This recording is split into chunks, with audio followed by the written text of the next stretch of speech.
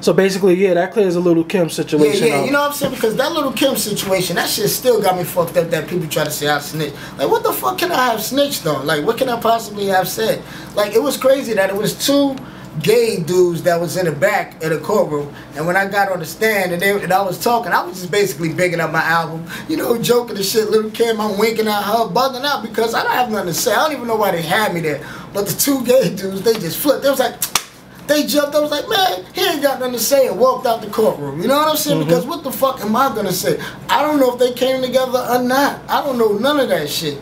So let me go. Let me get the fuck up out of here. And that was that.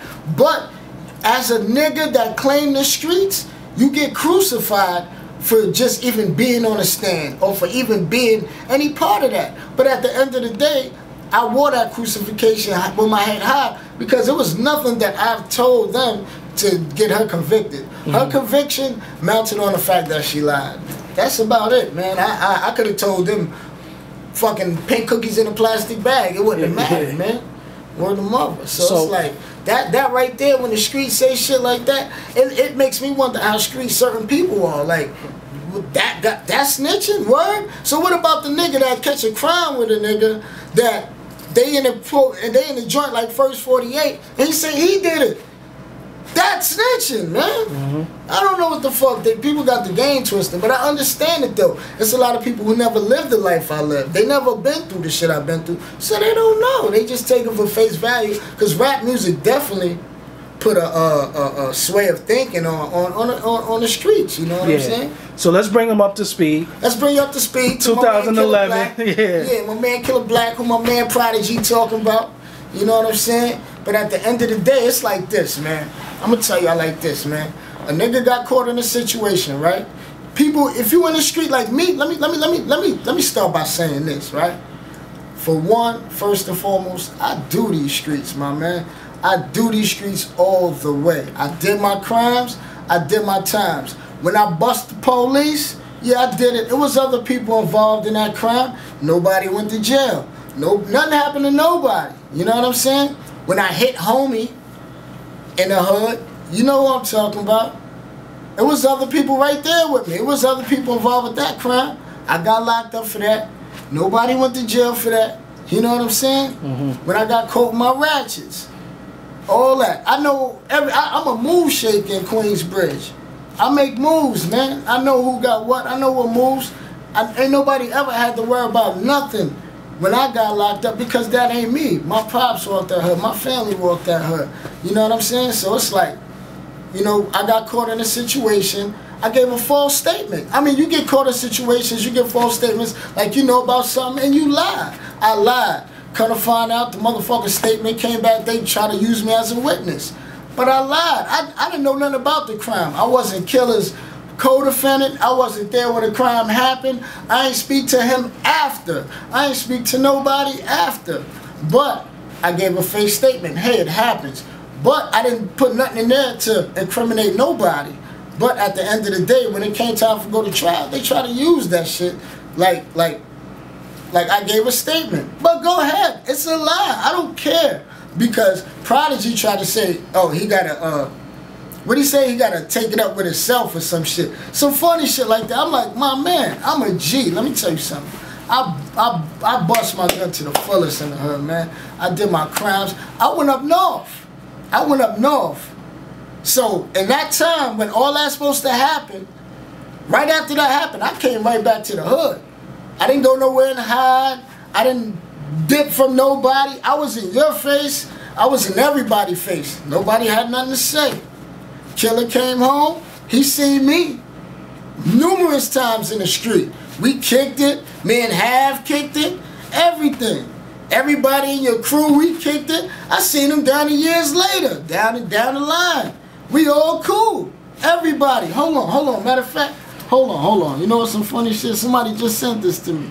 Because you didn't fuck with me though. But it's like crazy that, like, I'm supposed to be this big as Snitch or something. Nobody ever went to jail because of me. Nigga came home because of me. Like, what the fuck am I supposed to do? Huh? Like, if that ain't real, then what is it? I'm a snitch? The nigga that you say I snitched on was in the streets with me. with me, man, with me. Like it's not a mystery that he was in the streets with me. Then when I go to jail, he goes and runs with the nigga I was fucking with before I went to jail. So come on, I can't be that much of a snitch, B. Like, come on, get your facts right. Like, I mean, at the end of the day, you know I ain't trying to send homie to jail.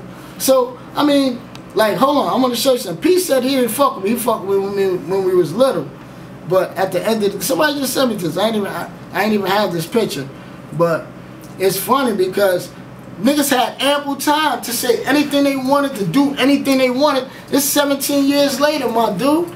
Now come find out you drop a book. You want to mention that. Yeah, everybody in the hood know what time it was. That's why I'm still here, because the nigga was home because of me. But you want to sound like I'm a snitch? I did every bit of my time for my crimes. I do whatever I had to do again, for real. You know why? Because at the end of the day, that's a real nigga move. But you get crucified in any situation. When you in that situation, you get crucified because they automatically want to label you a snitch. But I didn't snitch on nothing because I wasn't there for the crime. I wasn't a nigga the co-defendant. I didn't tell the police where he was to get him caught. He got his, you know, his self-caught or whatever. But at the end of the day, don't make me seem like I can't handle mine. Like I can't handle. Hold up, let me make one thing clear to the people who don't know the difference of lying. At the end of the day, I'm gonna tell y'all some funny shit. I was already sentenced to do a bid when I had to go to Killa trial. I was already sentenced to do a bid. So if I wanted to, I could have said fuck it. They couldn't force me. I could have said fuck it. Give me a year for life. That's all they could give you for lying or for disruptive justice. I had more than that already.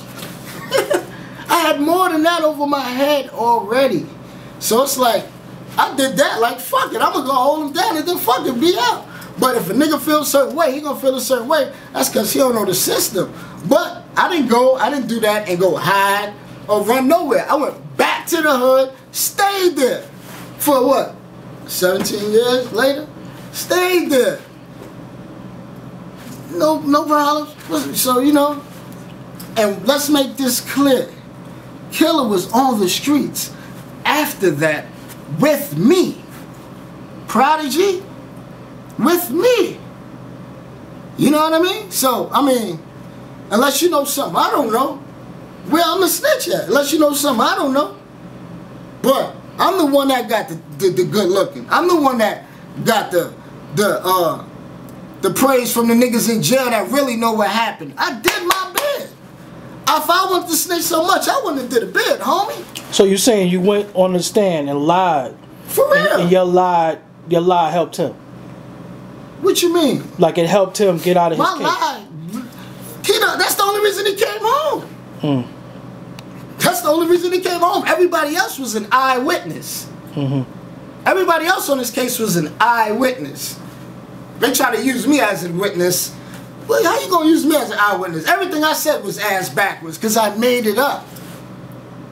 I made it up. Fuck it, sue me. I made it up. That's what you're supposed to do when they question you. Make a story up. I made it up. And that's what happened. That's what happened. The nigga came home, nigga see me on the street. I went up north. I seen mad niggas he was locked up with. You think if he just came home and I just go up north 8 months, a year later, that we not gonna see the same niggas? Like I ain't gonna see niggas like that know him. I was in the 4 building. I was all over the island. You know what I mean? We know the same niggas. But I'm here. I'm that much of a snitch. I'm still here, G. You know what I'm saying? I did my bit. And it's funny that I'm like, I got a dude testing my character that is not even built like me. Like at 13 the things homie was doing, I was getting money. I was bucking. You know what I'm saying? That's some of James Green's show different, man, than what he was doing at that age and what I was doing at that age. But I'm not here to tarnish him. Fuck it. It ain't about that. Because at the end of the day, I know what I did. And I'm going to still tomorrow hold my head high. Like I did for the past 15 years, 17 years. Because I know what I did. And unfortunately, Killa dead. You know what I'm saying? You talking about dead niggas, man. He dead. You know what I mean? And it's like, that shit hurt, man. It's like, You trying to tarnish me where I keep it funky, B. Like, I keep it all the way real. Anybody can walk through the hood with me. And this ain't old news, my nigga. This ain't old news. I've been doing this, man. You ain't got to watch my entourage. You got to watch about me. One thing you got to clarify for the people. Talk to me. What I got to clarify? Since all of this happened, have you spoke to Havoc? Of course I spoke to Havoc. Havoc gave me a joint. You know what I mean? But not between all of this and right before P came home, me and Hav was building on a regular. You know what I mean? Me and Hav always kicked it. So he never felt no way about you all these years? Put it like this. If he did feel a certain kind of way, I don't know why, because he spoke to me and his brother spoke to me. And I couldn't speak to them during the trial. We wasn't rocking like that. But after his brother, came home, everything was great with Dad. You know what I mean? But it was other situations involved in the Mobb Deep CNN era that made Mobb Deep and CNN not 100 with each other. Yeah. It wasn't that situation. It was other situations too.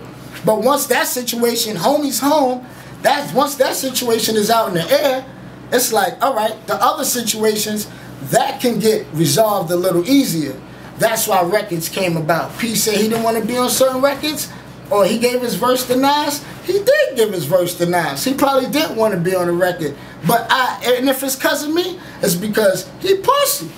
You know what I mean? Like, at the end of the day, if you don't want to be on the record with me, it's cool. If you feel like I intentionally tried to send your man to jail, that's cool. But your man that you're talking about spoke to me. You know what I mean? Rest in peace before he died numerous times. So if you want to feel like that, you could have told me that shit to my face 15 years ago. You could have told me that shit anyway. You could have tried to dead my career.